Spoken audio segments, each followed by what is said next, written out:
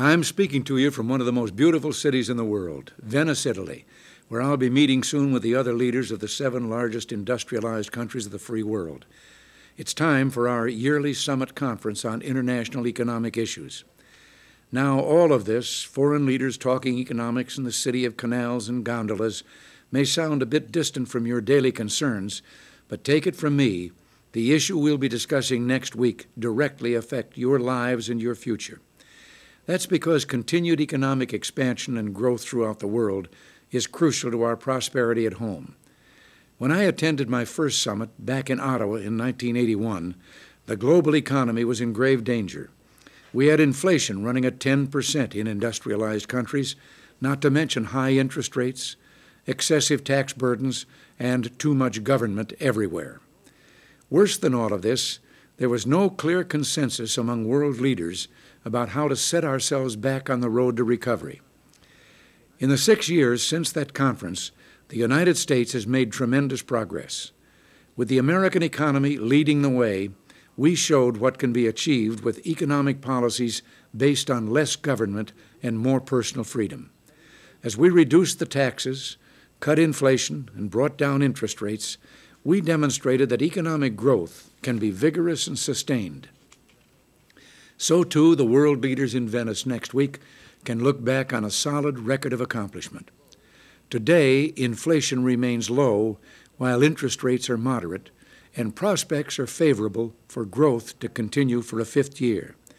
So you see, we did find that consensus for economic renewal and growth, a consensus that relied not on government, but the dynamism of free peoples.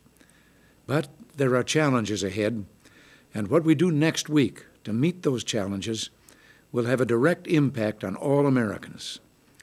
Those of you who listen to these broadcasts will know, for example, how often I've stressed the threat that high tariffs and other trade barriers pose to economic progress. Some of us who lived through the hard times of the 1930s can tell you about that danger. When one nation decides to erect these barriers, it leads inevitably to retaliation by other nations. Soon a trade war is underway. Markets shrink all over the world, and the result is economic slowdown and the loss of millions of jobs. That's why a summit conference with our major trading partners can be helpful. It's a chance to reaffirm our belief in free and fair trade, talk over the problems of protectionist legislation, and help provide a climate for the free flow of goods and commerce. It also gives us a chance to talk over other issues, like our goal of extending prosperity to the developing nations of the world.